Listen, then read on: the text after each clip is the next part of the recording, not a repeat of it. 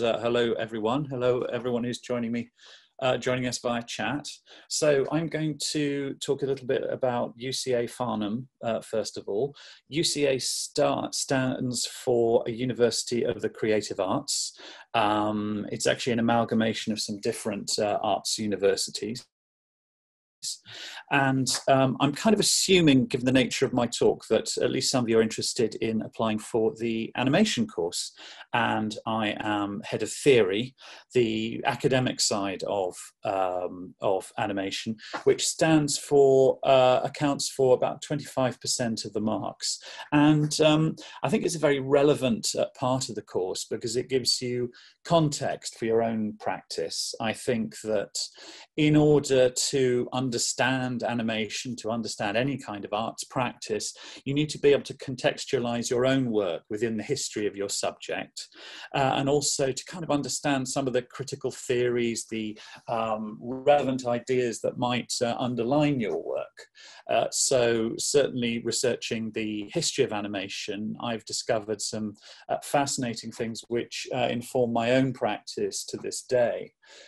So yeah, I think it's essential to understand what has gone before, whether you're studying music or fine art, whatever. It's very, very important to understand your own context in the whole history of it. So I like to think that it is highly relevant to people's creative practice. I think traditionally, perhaps a lot of artists aren't so interested on the academic side. They're creative people, they're visual people. They want to purely focus on their own practice, but I think it is absolutely essential. I should say I am actually also a filmmaker and animator in my own right, so I'm not just an academic.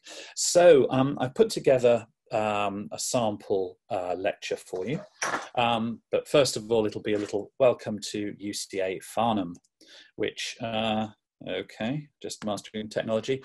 Yes, so first of all, I do hope you'll visit farnhamanimation.com. It's all there. It's a very nice interface with a lot of very, very useful information. And it gives you an idea of the output of students year by year as well. And I've taken a few pages from it. So this is the sort of oh gosh, I'm getting some nice comments here. Yeah, so this is just a few screen grabs from the website, and it gives you a certain amount of historical context. We have some marvelous alumni, Michael Dudok DeWitt being a very famous one.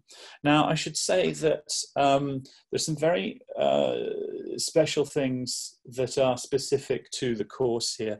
This is possibly the oldest animation course in Europe, certainly one of. I think it is actually the oldest one in Europe. And it was established, well, it's just celebrated its 50th anniversary. So I believe it started in 1969. Some people say it was 1972. I'm pretty sure it's 1969.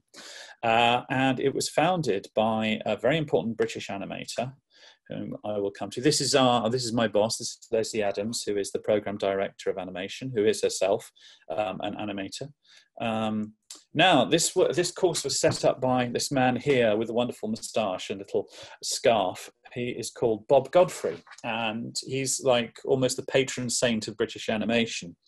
He is 4 times Oscar nominated. He won the Oscar in 1976 for a film he made appropriately called Great. And he's most famous to people my age for doing 2 very famous children's television series called Rhubarb and Custard and Henry's Cat, although he produced a huge amount of work as well, but that's what he's mainly known for.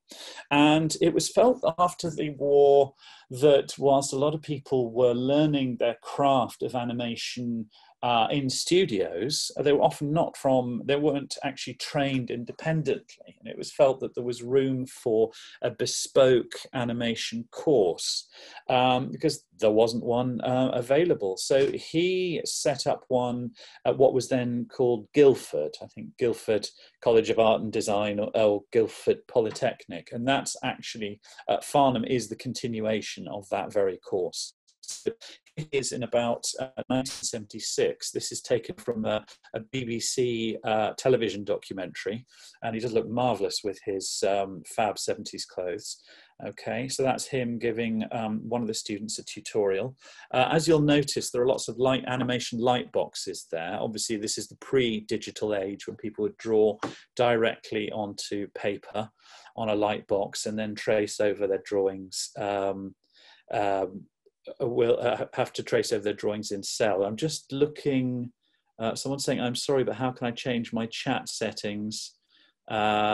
Okay. Sorry, Martin, I've fixed that so that they can, okay. Everyone can change them now. They were turned off, but now it's back on. So. Okay, great. So there he is in sort of mid-tutorial. And this is him, gosh, it was at one of the anniversaries of the course. So there he is in full academic regalia. So I'll just jog from one to the other. So there he is in about 1976, and there he is rather more recently. Sadly, Bob passed away in 2013, but at the moment at Farnham, but sadly I don't have any pictures of it, there is an exhibition of his work called Bob Godfrey, a collaborative act. And on Monday of this week, 2 days ago, there was a marvelous symposium, a conference in his honor. And also that marked the opening at of the exhibition. So Bob is a key figure here, not just in British animation, world animation. He was a great supporter of collaboration between countries, so he'd be furious about Brexit, but also a key figure specifically for this university. So, and he was a massive influence on me and one of my great inspirations and one of the reasons why I studied animation in the first place. So a big thank you to Bob. Right, here are some alumni. Mark Baker of Peppa Pig, of course, one of the co-creators of Peppa Pig. Tim Searle, who's another important figure. He's directed numerous series of the Mr. Bean cartoon series. For those people closer to home, he did almost all the title sequences for Have I Got News for You? So he's a very important figure. And the wonderful Chris Shepherd, who is a singular talent and a remarkable maker of innovative short films with his own particular sense of humor, as well as being a successful commercial animator in his own right. A genius. Then the next list is people with an Oscar connection. So we've got a wonderful array of Academy Award nominees, but also we have 2 Oscar winners. Actually, no, we have 3. Susie Templeton, who of course made Peter and the Wolf, which is a massive success, a great work of art.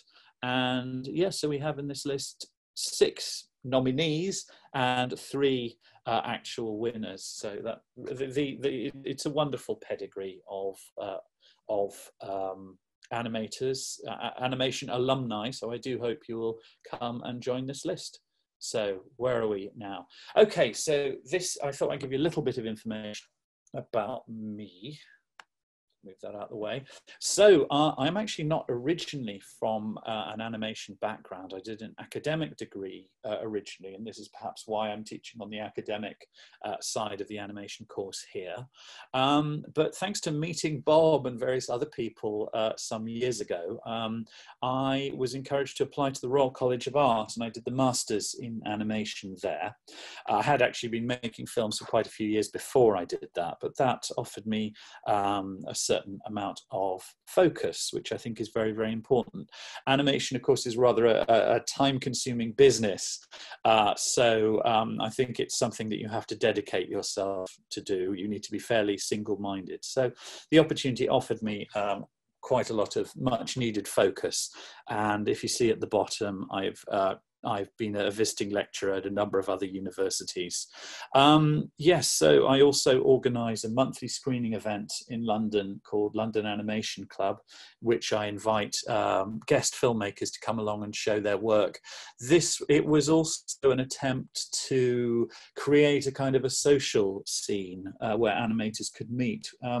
Animation can be a slightly lonely business outside of university, so I thought it was important to make some kind of focus, an opportunity for animators to meet in informal surroundings, and also to appreciate marvelous work of guest speakers. And we have had some amazing people come to talk. Jonathan Hodgson will be one of the people coming in a few weeks' time. Anyway, so that's a little bit about me. Okay, here are some images. I just thought I'd show you a few images from my work. This is a film I made some years ago called The Commuter, which is one of the films I took to my interview at the Royal College of Art. This is a still from my Royal College of Art graduation film, which is quite old now. It's 2007, hand-drawn on paper. This is a drawing from a film I made called What is Animation, appropriately. I interviewed Bob Godfrey in 2006, and this was an adaptation of about 2 minutes of the interview, in which he sort of puts forward his theories about animation. Now, you might think, why is this fellow going on and on and on about Bob Godfrey? Well, this is relevant because the very short lecture I'm going to give you is on the subject of what is animation, which is what Bob discusses in this point. And if you had to choose someone to expound their theory of the theory that underlies animation, I think you couldn't really choose a better person than Bob. But we'll finish with that, okay?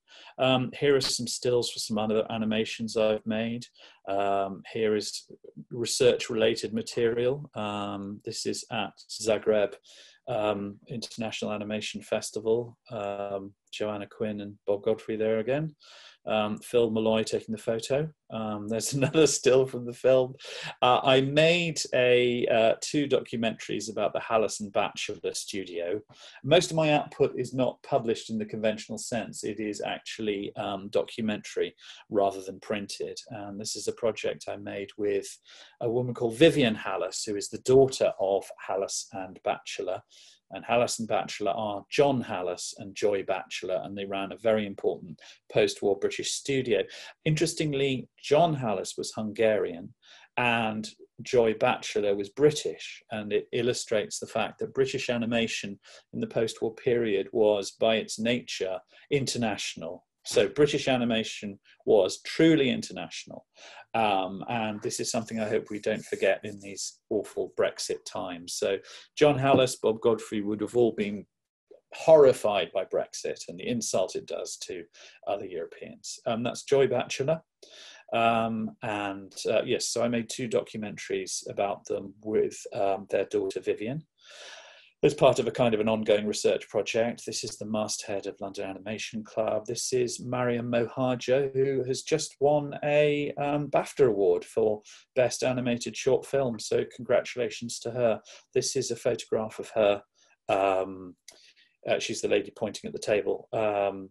She came to Animation Club last year. And here are some other photographs from the club. As you see, it's quite an informal social environment. There's Candy Gard and Bunny Schendler to her left. This is Kate Sullivan holding a clanger. The man on the right is Peter Furman, who is the co-creator of the clangers, these little pink mice who lived on the moon.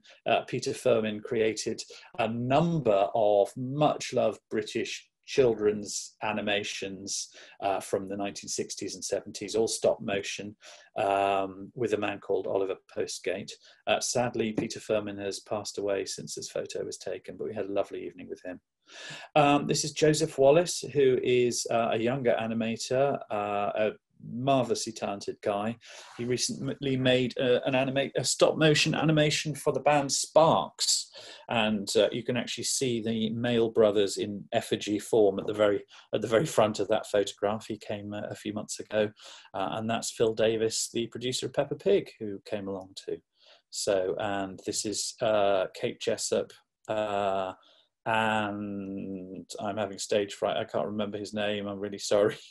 It'll come to me. Leo Crane, that's it. Kate Jessup and Leo Crane, who came along recently. And this is a a curated program of short films by members of the club, all of which are a minute long. I was asked to put together a program for a 1-minute film festival happening in Hull, and I was able to put together about 40 1-minute shorts made entirely by either by members of the club or guest speakers. And so that's the poster from that. I did a repeat screening in London for that. So we produce work as well as socialize and have guest speakers. Okay, so that's my background. I hope that doesn't sound self-indulgent telling you about my background, because I think it is relevant as it informs the course and my attitude towards it. So anyway, so my part of the course for the first year is called Animation Contexts and Concepts. The year 2 theory is called something else. So what I thought I would do would be to give you a little sample lecture. So here we are. This is abridged from a lecture that I would give, more or less the first lecture to the first year students. So, and it is called appropriately, What is Animation? So, well, what do we mean by a concept? Animation is a concept.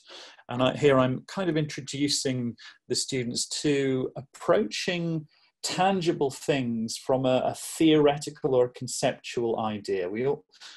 So, you know, what is animation? You know it when you see it. It's a practical thing. I switch on the TV, I watch cartoons, I go to the cinema, I see a CGI feature film, and so on. So we know what it is, but perhaps it's harder to define it. What actually makes something an animation as opposed to something else? So we almost don't stop to think about what that might be. So a concept is an abstract idea, all right? Our concept is, can we find a satisfactory definition of animation? So what is animation? Well, it depends on who you ask. And two very celebrated figures in animation tried to answer this question. And these are quotations which you will actually find in a lot of textbooks. Let's start with Charles Solomon. And his definition, this is his abridged definition, is that animation is something in which the imagery is recorded a frame at a time.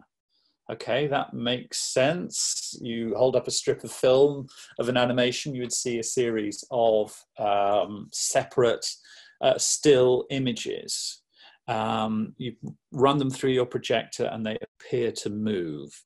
Or drawings on a worktop, you photograph a series of still images, you run them all together and you have the illusion of movement. He says in the second one, the illusion of movement is created rather than recorded. So that's interesting. So you start with stills of one form or another. It could be different stages of a stop motion mannequin. You're moving it a bit at a time, but each time you're taking a still image. And the illusion of motion is created rather than recorded. So we start with stills and we run them together, and that is what makes it move. That's what gives it the illusion of life. Okay? Right, so I think we can follow that fairly clearly. And then Norman McLaren, who is a Scottish animator working in Canada, who helped establish the Canadian Film Board, which those of you who've been to animation festivals will know well. In a letter, he gave a quotation, which has been used a lot. He approaches it a slightly different way. He says, animation is not the art of drawings that move. So he's contradicting Charles Solomon. Animation is not the art of drawings that move, but the art of movements that are drawn. What happens between each frame is much more important than what exists on each frame. Animation is therefore the art of manipulating the invisible interstices that lie between the frames. And at this point, I'd say to my students, let's have a little discussion about this. Turn to your neighbor and try to talk about this. Say what you think of this. Almost try to translate it, because there are some rather complicated terms here. And I get the students to talk to each other a couple of minutes, and then we'd sort of start again. And what the consensus is, animation is not the art of drawings that move. They don't have to be drawings, of course, but the art of movements that are drawn. What he seems to be saying is you have an idea of the movement. Almost the movement exists in the abstract, and then you're trying to kind of nail it down with a series of drawings, if that makes sense. So he believes that the idea of the movement exists independently of the actual drawings. The drawings are kind of almost secondary. So he's starting completely the other way round. Instead of having a series of still images, when played together, they create the illusion of movement. He has the idea that the movement is before that, and then you're trying to capture it. You're trying to nail it to the drawing board, an image at a time. So it's a very, very different concept. Norman McLaren's one is, I feel, slightly unsatisfactory. It's perhaps too poetic, and there are difficult words in it, like interstices. What I think he's talking about is the invisible movement that is almost continuous between the frames, if that makes sense. So it's quite a lot to take on there. Yes, and I've written underneath, interstices are small or intervening gaps. Now, I hope I haven't frightened you all off with this rather theoretical concept, but even if we can't quite take this in, I think it's thought-provoking, and perhaps some of it will stay with us when we think of animation again. So those are the two very conflicting theories. And of course, this introduces us to the idea that actually there often aren't rational answers to things.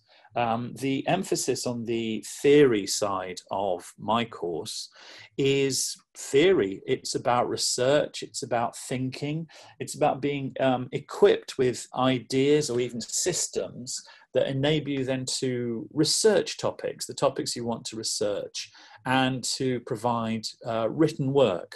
So rather than my kind of imparting information, I'm trying to get people to discuss ideas, and then equip people to become independent learners, I think. I do provide, as I said earlier, quite a lot of history as well, because I think one needs to have that kind of concept. But here, it's perhaps beginnings of questions. So anyway, I hope I haven't terrified you with those remarks.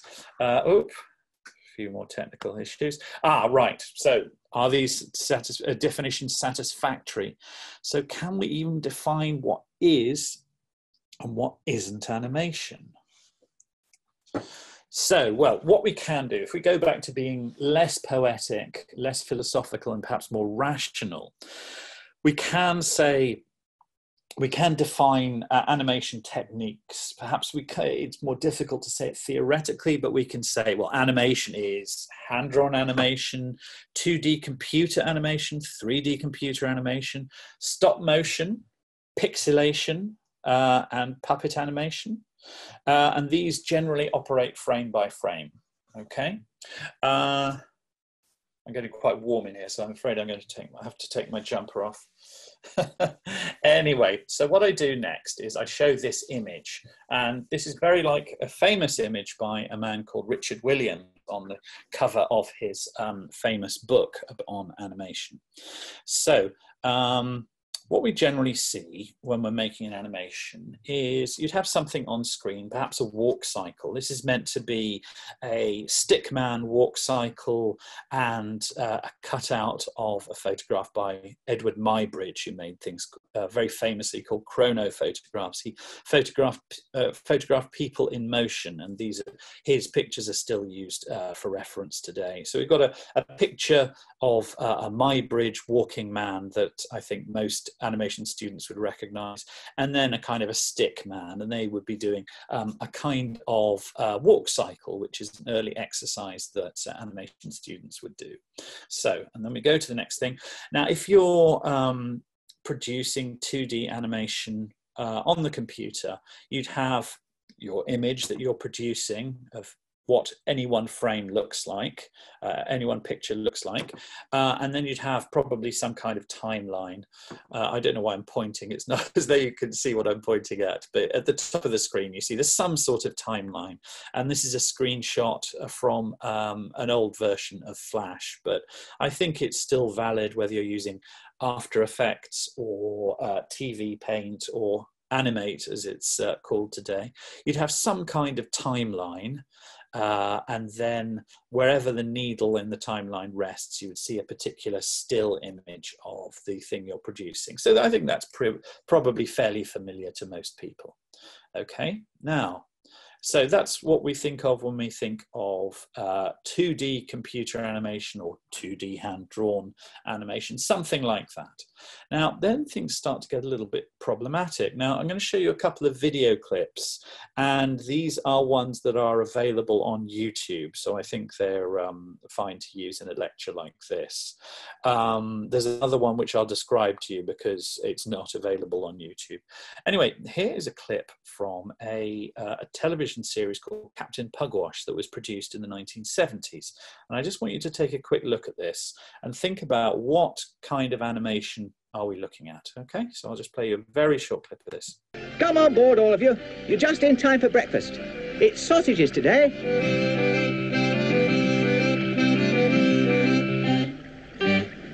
Welcome back to the Black Pig, Captain. And what on earth are you wearing that ridiculous hat for? Okay, so that's it. Now, can anyone tell me live what technique of animation that was using? Can anyone give me any suggestions? I'm looking at your chats here. Anyone at all want to volunteer a suggestion of what kind of animation, what technique of animation was that one using? No, no one yet. I've obviously, maybe pixelation. Is it hand-drawn? And I've got a row of exclamation marks and question marks. Hand-drawn, hand-drawn, hand-drawn 2D. Okay, that is interesting. Well, it's kind of hand-drawn, but let's have a look. Right, now this is one of the images from it. It's actually something slightly different. John Ryan's daughter, Isabel, came along to my screening event, and she showed this. Oh, sorry about this. Okay, here we go. Ship ahoy!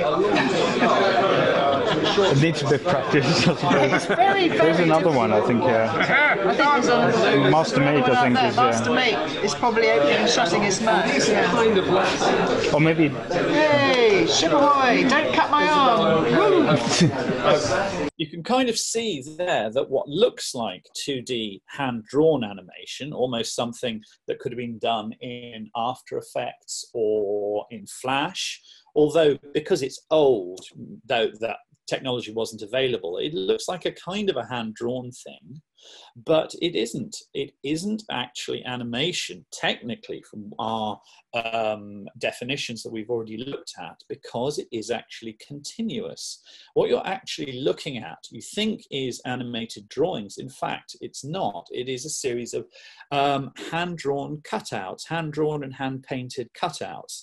And what you're watching is a continuous performance. It's not recorded a frame at a time, because as you can see at the bottom of the screen, you can see people moving the figures with little cardboard pulleys, little cardboard whatever. So it's actually more in common with conventional puppetry. So although the camera is filming just the relevant part, the actual cutouts, you don't see the hands moving everything. This is still a form of puppetry. It's a continuous performance because the camera is not stopping a frame at a time. It's not being generated on the computer a frame at a time. So that begs the question, is this animation? I hope I've explained that well enough. But yes, I'd like to see some, oh, we've got wow, puppet, yes. Was it created by many pictures? And someone said puppet. So Kinbo, yes, absolutely right. It is a form of puppetry. Well done. But it does beg the philosophical question, is it animation? Because it looks like animation. It serves as animation. It is moving drawings after all. Is it, in fact, animation, or is it live action film? It doesn't look like live action film to me. I think it's somewhere in between. And actually, if I had to make a choice, I would probably say it is animation, even though it breaks the rules that we have tried to establish. Although Norman McLaren might say, you have the idea of continuous movement that underlies it. So if someone were to write me an essay which had to be on about an animated film or series, and they did it about Captain Pugwash, I would be absolutely happy about that. So yeah, someone said OMG, and someone else is saying amazing. So it's very nice to get feedback, by the way. I was afraid I'd just be talking to empty space, but this is actually now an international lecture, which is very flattering for me. Okay, so this is, I'm just reiterating what I said a moment ago. Although it consists of moving drawings, is it live action or is it animation? And actually, does it really matter? I think that one of the key elements of animation is perhaps a sense of contrivance.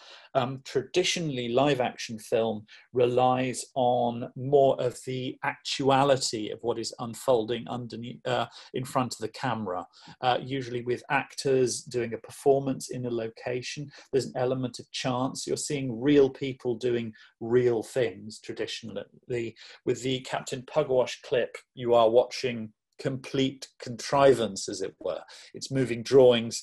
You don't really have a sense of the filmmaker or filmmakers being present.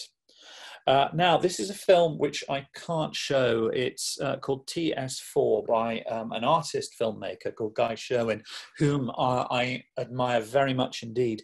He's coming from an experimental film background. He actually is very modestly says he isn't an animator at all.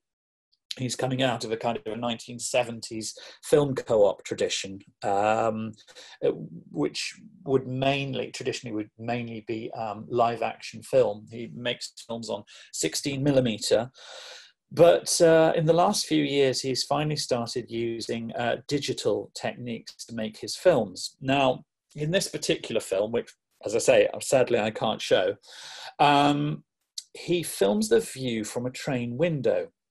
And he's looking out at this fence post, which runs alongside the train. And as the train starts to move, you see the fence moving. Now, the way he's timed this, for each frame that passes, one fence post moves into the position of one before it. So at a certain point, the fence appears to stay still. Does that make sense? With each passing frame, each fence post to the right moves just one increment to the left and replaces the fence post that was there a moment ago. Okay? So although the background is moving, the fence appears to stay still, with the result that the array of nails that you see on each fence post appears to start to animate. The fence looks as though it stays still, and the nails animate. They sort of dance up and down.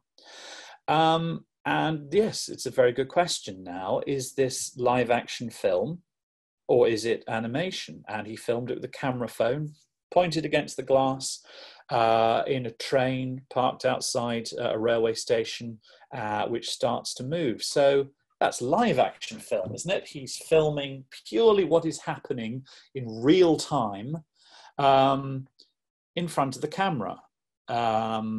He is filming, yes, in real time what is unfolding in front of him.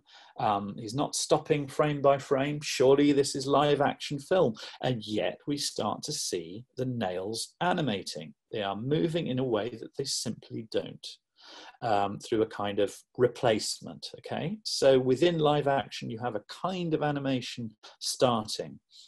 And yeah, this is really quite difficult. Are we watching animation or are we watching live action? Now, What we don't know is actually he's played around with the clip. He's actually timed it. He's resynced it so that in fact, this is why each fence post replaces the one before it. In fact, that isn't something that happened when he originally recorded it.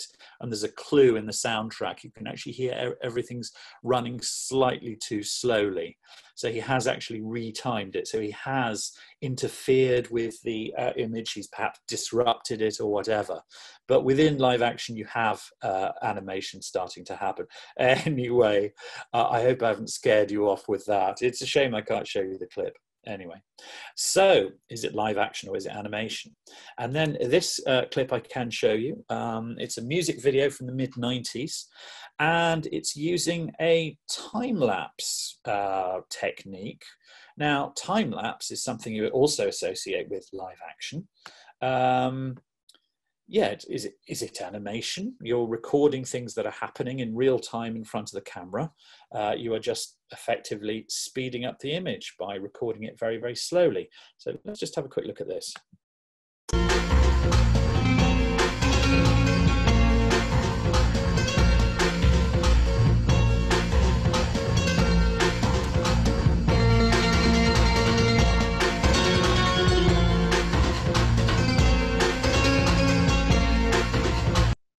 Right, sorry, rather truncated clip there. The actress Tilda Swinton there is walking around a kind of an insane London. At the beginning of the video, it's unclear whether or not she is, whether she herself is animated or a real human being. She's like an angel that comes to Earth and walks around London seemingly in real time, but everything around her is massively speeded up. So this is using time-lapse photography, yet she appears to be walking in real time, and she's moving a frame at a time, because each frame of time-lapse is perhaps going one frame every 10 seconds, say. That's why everything around her appears speeded up. But she is walking in a series of still increments, which coincide with this, with the result that she's walking at a normal speed. Everything around her is going at an insane rate. And that begs the question, is this animation or live action? It's, again, somewhere in between. You could say that this is a form of pixelation, when you get a person to take on a series of still poses, which you photograph a frame at a time, and then when you play back, it creates the illusion of movement. Okay, so Tilda Swinton in this film is staying still and being photographed and going to a subsequent pose and being photographed, and it's only when you play these back that you have the illusion of her walking. However, at the same time, you have time-lapse film going on around her, which really normally counts as live action. And so you could joke and say that whenever she is within the frame, this film is pixelated. It's a form of pixelated animation. But whenever she's out of frame, it's merely time-lapse photography. So again, these definitions are rather difficult to pin down. And again, I hope I haven't scared anyone off with all this conceptual stuff. So I would then say clearly the boundaries between animation and live action are blurred. We had Captain Pugwash, which appears to be hand-drawn 2D animation. It turns out it's a form of puppetry. We have TS4, which appears to be live action, in which a kind of an accidental animation starts to happen, not because it was photographed a frame at a time, but because of an artifact of the retiming of the film. And then with that one, you have some kind of interplay between time-lapse photography, live action, and pixelation animation. So these definitions start to break down. But perhaps we don't need a specific definition of animation, but now we understand the terrain. And this course is about terrain, it's about context. And the concept of a definition that you can actually define animation at all is a useful starting point. So to finish, I'd like to show you the 2-minute film I made of Bob Godfrey talking about what is animation. So, and we'll finish with this. Hope you enjoy it.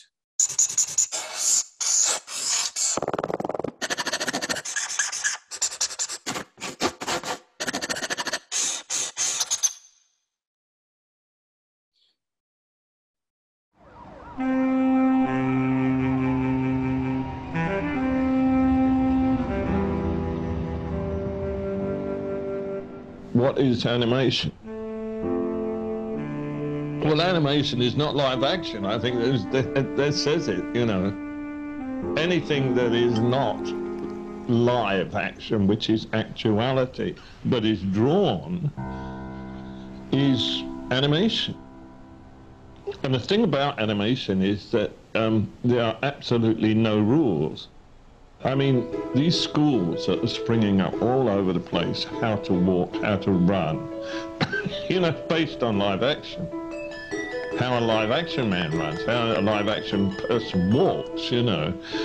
People in animation don't have to walk. They don't even have to have legs. I mean, they can go up in the air.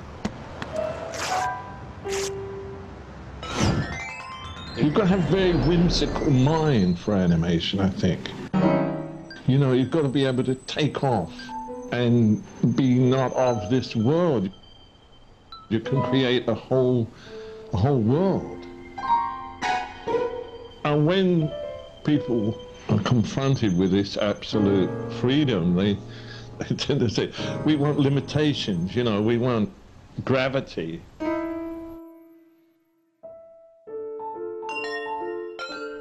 Basically, there is no gravity in animation. You know, animation is free. It can fly, it can go anywhere. And I don't think enough people realize this. They're too earthbound. The worst thing that animation can do is to start copying or aping live action. I have always said, if this thing can be done with a live action camera, for God's sake, do it with a live action camera. The Germans call animation trick film, which I think is so clever, because that is exactly what it is, trick film.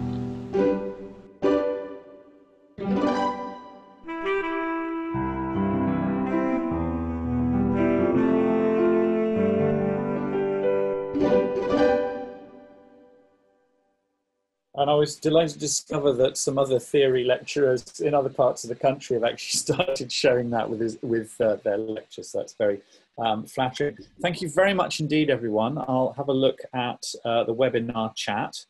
Oh gosh, right.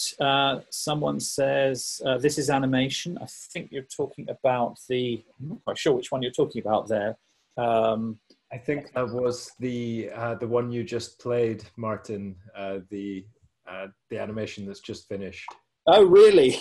This is animation. Thank you. Yes. Can it be called a cartoon? I would say so.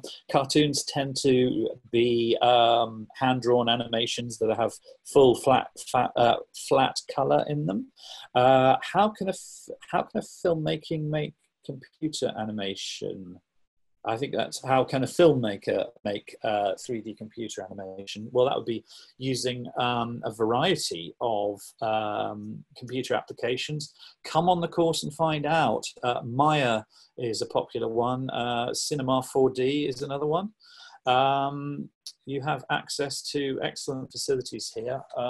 There's a large animation studio with terminals all the way around. So you can work digitally, you can work 3D.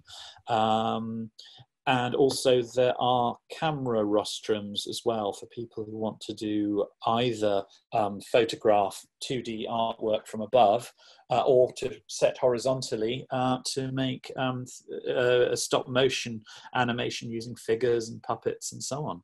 Oh, this is sweet. Thank you, Yaroslav. Martin Pickles, thanks a lot for the lecture. Oh, bless you. Will it be some lessons about 3D animation? Ah, yes. I will be doing that. Last term I did a whole lecture about the history of 3D animation, which actually goes back to, I think, the University of Utah in America in 1972. Someone for a postdoctorate project set out to try to find whether he could model human hands and human faces. And this is one of the fellows who went on to become an important part of Pixar. So I find the origins of things absolutely fascinating. Before they have too many layers of complexity, you can kind of see where everything's coming from. And of course, the contribution of Steve Jobs in the early days of Pixar, George Lucas, of course, and John Lasseter, and so on. But yeah, I find that absolutely fascinating, the history of 3D animation. Although I would say I'm not a 3D specialist myself, but I find the history of 3D absolutely fascinating. And some years ago, I actually did a one-year master's at Middlesex University at a place called, my course was called Computing in Art and Design, and we did learn a lot about the early days of computer-generated art in the 1960s. So it's a very, very exciting time in the 60s and 70s in emerging computer art. Trick film, yes, it is a great word, trick film, because the one that Bob uses towards the end of that film, trick film, because it kind of lets you off the hook. You no longer have to define what's animation too closely. And I think Captain Pugwash is very much trick film. So yeah, that just breaks it down so much easier. Does the IT blur the boundary between live action and animation? Yes, Kinbo, thank you for that. It's a very, very good point. A number of my students in a recent essay chose the topic to compare the old Lion King, the hand-drawn Disney Lion King from the early 90s, with the more recent CGI remake, which of course Disney themselves describe as a live action film. Yes, IT does blur the boundary. I see the new Lion King as being a computer animation with live action elements. Disney themselves define it as live action, so it's very, very difficult. I think it's important to note that within most mainstream, particularly American films, there will be some use of CGI. Almost habitually. So if you think of say a romantic comedy, something like that, and have a couple sitting next to a lake at dawn and everything looks wonderful, just to give it that added layer of romance, the filmmakers may add a flock of geese flying past at that particular moment, which weren't there in reality. Now, a live action film is using CGI animation, and we don't question this anymore. It's just normal. In BBC historical dramas, often, you know, I don't know, 19th century towns with big smokestacks are CGI'd on in the background of what is a historical drama. So we live in an interesting time. So yes, absolutely, IT or CGI blurs the boundary between live action and animation. But again, I think you need to sort of sit down and watch the film and just make your own mind up. Is it CG? Does it count as an animation, the film as a whole, or does it count as live action? You can kind of watch it and think, yeah, you know. But I would count The Lion King as being animation. Okay, here we are. Info about, oh yes, thank you, that's very helpful. Info about the UCA courses available here. Please look at this, follow it up. Oh yes, so it's uca.ac.uk study courses. Is Tom and Jerry a hand-drawn or a 3D animation? Well, gosh. The original Tom and Jerry, of course, is very much a hand-drawn animation. Are you talking about a 3D remake here? In which case, well, that's a question. Now, obviously, there's no doubt that the original was hand-drawn. That's the one I know about. I haven't seen a 3D remake, so I don't think I could comment. It depends how much of it is using live action actors, so I don't know. Here, someone's saying, I think it's hand-drawn. Well, if you're talking about the original Tom and Jerry, absolutely, it is all hand-drawn on cell. celluloid started in the 1940s and then migrated to television some years later. Right, so Martin, one or two questions came up a bit earlier on. If it's okay, I could just read them out for you. So the first one is from Win, who is asking about rotoscoping. Is that one of the techniques of animation? yes, absolutely. That's a very good, and I think I missed that out from the list. Rotoscoping, of course, is well, it's the sort of father of what you call now motion capture or mocap. Rotoscoping is definitely an animation technique. Yeah, you photograph your actors or whatever, your figures moving in real time, and then you draw over them a frame at a time. It used to be on paper and so on. So then when you run them back a frame at a time, you photograph them a frame at a time. When you run the film back, the drawings have the illusion of movement, but it's very, very accurate movement because it's based upon a real actor moving in real time. Yes. Used to great effect in the original Snow White, of course. Which is technologically for its time quite a remarkable film. So yes, I should add that to the list. Rotoscoping. Thank you. Yeah. Another question here from a different Win. This is from Win Tuyet. What is the difference between animation and cartoons? Oh, well, I'd say that cartoons are a form of animation, but animation isn't necessarily cartoon. Cartoon is a word that people often use kind of interchangeably with animation, but they are actually it is rather more nuanced than that. Cartoon is Tom and Jerry, the original Tom and Jerry, if you like. It's hand-drawn animation, usually originally drawn on cell, which is sheets of clear celluloid. You do your pencil drawings, you then trace over them neatly in ink with an ink line on these clear sheets called celluloid or cell, and then you would fill in between the pencil lines. You'd fill them in with paint with a kind of flat color. So that's what we associate with classic Hollywood animation up until the late 1980s, really. So yeah, and cartoons are also a kind of, not just a technique, they're a kind of a genre. You associate them with children's TV, obviously with Disney and so on. So it's also a kind of a sensibility, I think, of kind of slightly mad visual gags and over the top characters, Bugs Bunny, Wile E. Coyote, and so on. So I think cartoon is kind of an animation technique, but it's also a kind of an animation genre. You kind of know what you're getting if someone says, I want to show you a cartoon. Yeah. And Win has a follow-up question there in the chat about is it that animation is the act of animating or giving life or spirit, while a cartoon could be a comic, yeah, like a humorous drawing? That's absolutely right. Thank you for that. Yes, I mean, the origin of the word cartoon actually goes back before filmmaking. It is also applied to comic strips. I was just applying that to within movies. So yes, a cartoon, I mean, originally a cartoon was a sketch, long before the association was with humorous drawings that you'd see in the newspapers. It would actually be a drawn study of something. So you have a kind of a cartoon by Michelangelo is not something you're going to laugh at. It's going to be a study executed on paper, a simple drawing of some sort. So yes, you're absolutely right.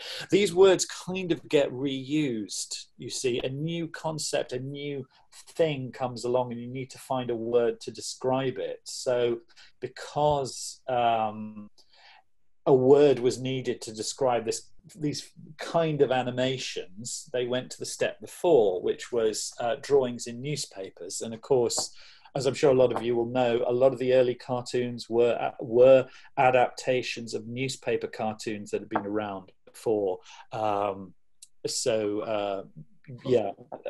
Words get reused, but yes, you're absolutely right. This is why to this day some people mix up comic strips with animation, and yeah. So people say to me sometimes, "Oh, you're interested in animation?" Then they'll hand me a newspaper supplement of cartoon drawings of comic strips and so on. So it's yeah, there's a bit of a confusion there, but yeah, you're absolutely right. Yeah.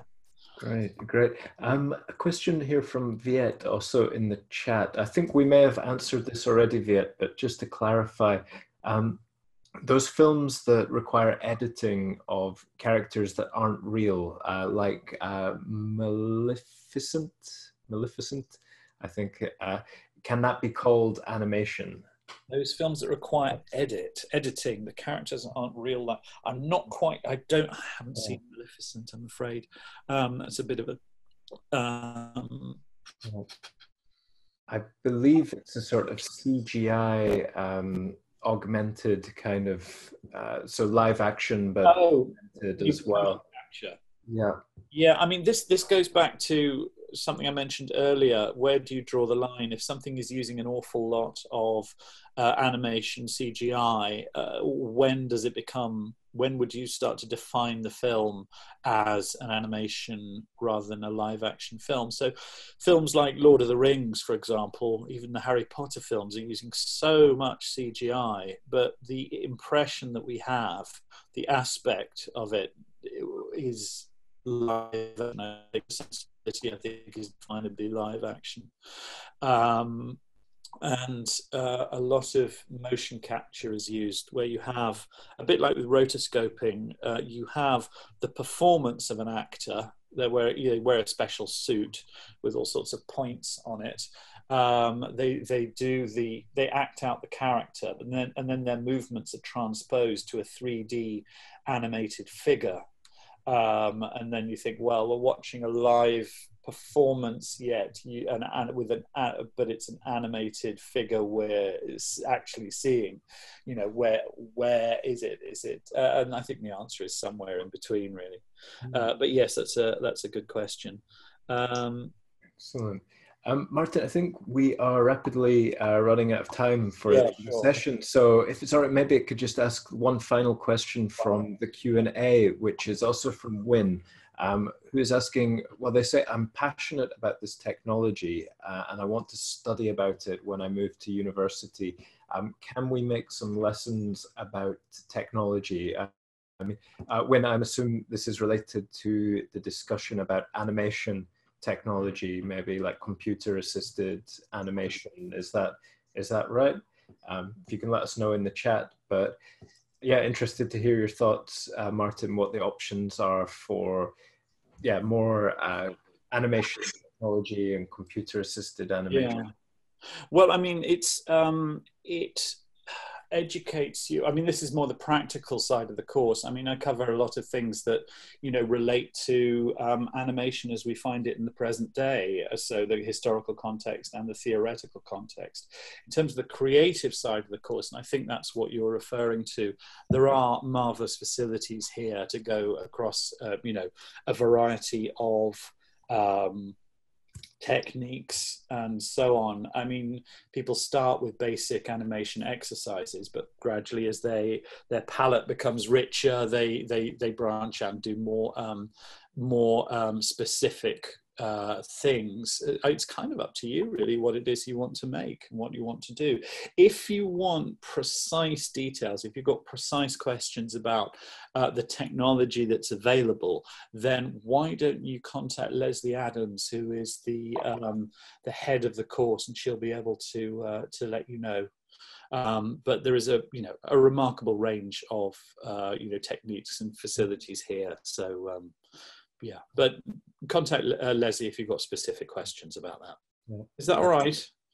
Sounds great, Martin. Thank you. Yeah, and if you do have any requests for specific webinars that we can offer on our site, then please send them in to us as well, and we can see if we can arrange them for you, Win. So that'd be great to. Great. Cool. Martin, just want to say thank you so much for that presentation. Very welcome. I've enjoyed it. Thank you to everyone who's been watching, and thank you for all those very good, intelligent questions. It's been a pleasure.